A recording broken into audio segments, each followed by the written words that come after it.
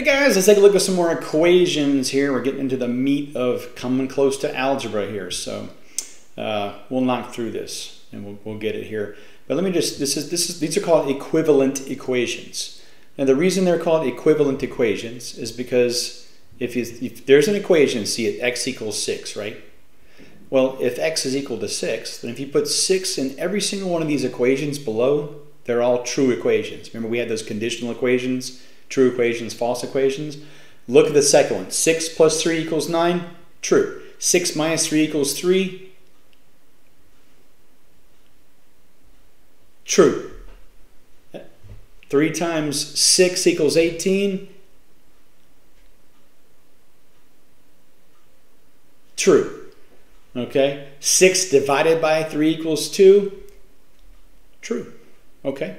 So there's a trick to doing equations, and once you get this, you'll have no problem with it. By the way, when I took algebra for the first time, I struggled with equations and certain things like that. I couldn't quite get it. I finally did, but it took me longer than normal. So if it takes you a little longer than normal, it takes you a lot of lessons, you have to keep going back and figuring stuff out, don't worry about it. Everybody learns stuff at different speeds. You're better at maybe English or or volleyball, or history, or I'm trying to think, what do homeschoolers do? Raising goats than somebody else in math. Don't worry about it. Okay, so you'll get it. Just keep practicing. That's the Saxon method, and it works. So these are easy to solve. These equations there, but they get a little there. That looks better, more interesting than this. So let's take a look at them. I want you to write this down, or at least like a shortened version of this for your notes. Make sure you're still keeping your notes with a little notebook paper with a 39 in the right top corner. Okay, so write this down. This is called the addition subtraction rule for equations. It's a piece of cake, all right? So here it is. Number one, you can pause this in a second if you want. The same number can be added to both sides of an equation without changing the solution to the equation. So give it a second, write that down, pause it. Okay, in other words, if you have some equation, I don't know, let's just make up one. 5 plus, 6 equals 11, right? That's a true equation, right? Let's just add a 2. 2 plus 5 plus 6 equals, but we need to do the same thing. So we'll add a 2 over here as well. So we just did this, right? We did 2 plus 2, same thing, right? 2 plus 5 plus 6 is 13, right? The right side, 11 plus 2 is 13. Well, that's also true, right? So that works. If you add some number to both sides of an equation, it's still going to be true if the original equation was true, okay? The second part of this will be this. The same number can be subtracted from both sides of an equation without changing the solution to the equation. All right, pause it for a second and write that down. Okay, in other words, look. If you have, 9 plus 3 equals 12. That's a true equation, right? Let's just change it. Let's put 9 plus 3 minus 5 equals 12 minus 5. As long as we do the same thing to both sides of the equation, it's the same, right? It's like having a seesaw, and you have like seesaws are toys that your parents and grandparents used to play on, and they would, okay, just ask them about it. If you have exactly the same weight, like if you're like this, and there's a seesaw, and there's exactly the same weight, all these kids on this side, and all these kids on this side, and then that's just going to balance, right? But if you add some big kid right here, he's really big, then obviously it's going to go bam and push them roll down. Unless you get another kid with the same weight and he's doing the same thing, pushing the other side down. It's the same thing here. So that's how we solve equations. You look at some equation like this, and you can copy this down. Go ahead and copy that down. X minus 3 equals 7. Okay, and you go, well, I don't know what the answer to that is off my top of my head. You might think, oh, I know the answer. It's 10. 10 minus 3 is 7. And you're right, that is correct.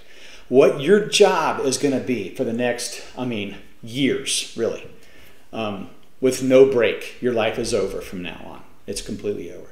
Your job is going to be to get this x by itself. whatever you have to do to the junk by the x or multiplied by the x, you have to undo it. You have to get it out of there.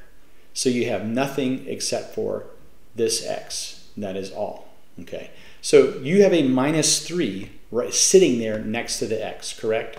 To undo the -3, you have a -3 by it, basically. To undo that, you're going to have to add 3. Because if you have an x there, look at this. If you have an x, right, you have a -3, right, and you have a +3, correct? You're going to have to, really, these two are opposites, right? They undo each other. So you have a 0 there, and an x and a 0, and you've got it. You can say, oh, I found it. X equals whatever, because that's all you have there. This is gone now. That's a 0. You don't have to say x equals x plus this or whatever. It's gone.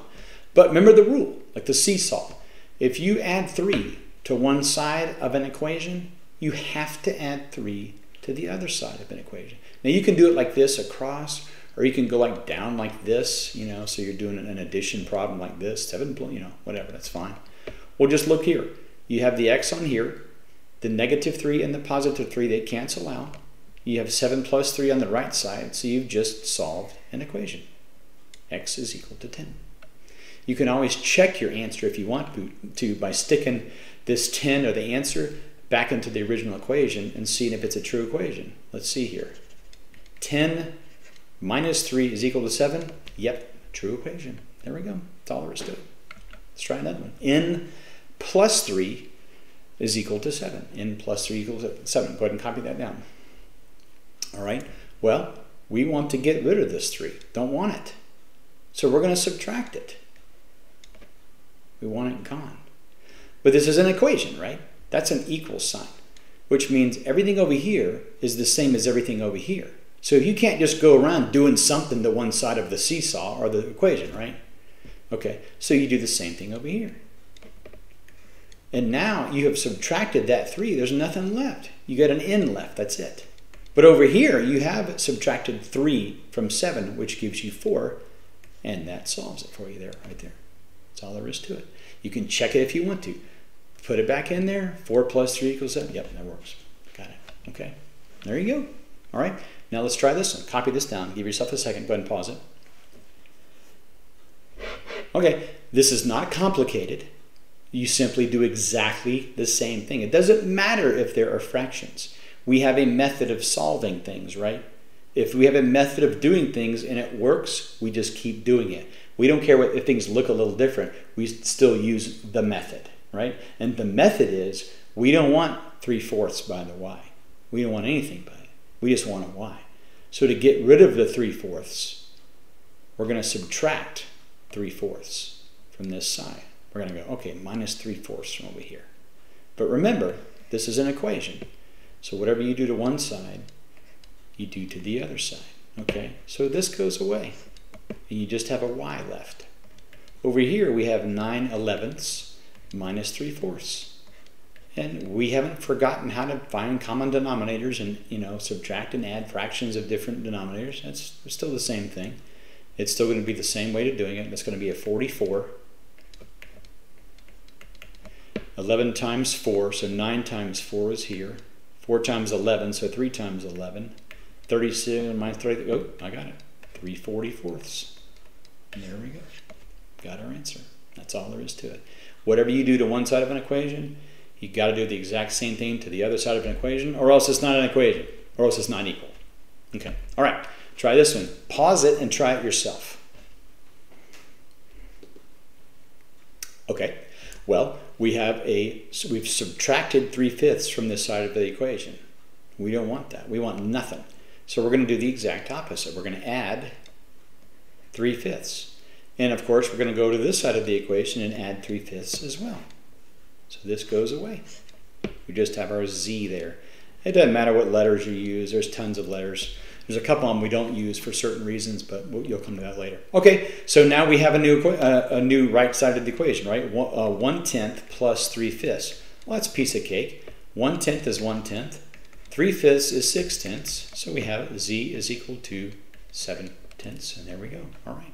Try the practice problems on page 129. See how you get. Try A and B first, then come back. Or you could just try A, whatever.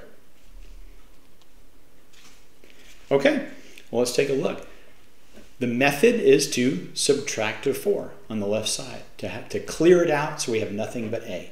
And of course, it's an equation, so we do exactly the same thing to the right side. So we just have A left. Now on the right, we have 6 minus 4, which is 2. You can check it. 2 plus 4 is equal to 6. Yep, that works. All right, pause it and try B. Okay, B, we're subtracting 2, so we don't want that. We want a 0, so we're going to add 2, the opposite, to get rid of that. So we're going to add 2 to this side as well. So we have x is equal to 4 plus 2, which is 6. That's our equation. Okay, let's check it. 6 minus 2, is that 4? Yep, works. Okay, pause it and try C now. Okay, well, again, same thing here. We want to get rid of this 1/2 sitting there, so we're going to subtract it. And, of course, we'll do the same thing to the right side as well. So, we know that that goes away, and that's an x. And this will be 3/4. We could probably do this in our heads, right? 3/4 minus 2/4, right? Will be 1/4. There you go. Okay, pause it and try D. Okay, we have minus 1/3. We don't want that. We want 0. We're going to add 1/3 to clean things up and even it all out. And we'll do the same thing to the right side. Gone. Y is equal to 11/12 plus 1/3. Let's just go ahead and we can do that in our heads, right? 1/3 is 4/12. So it's going to be 15/12, which is 1 3/12, which is the same thing as 1 1/4. Here we go. Okay. All right. You'll have several of those type of questions in your problem set today. And try those. If you don't get it, look at your solutions manual, see the steps, and after a while, it'll start clicking. So, all right. Good luck. Do your best today. See ya.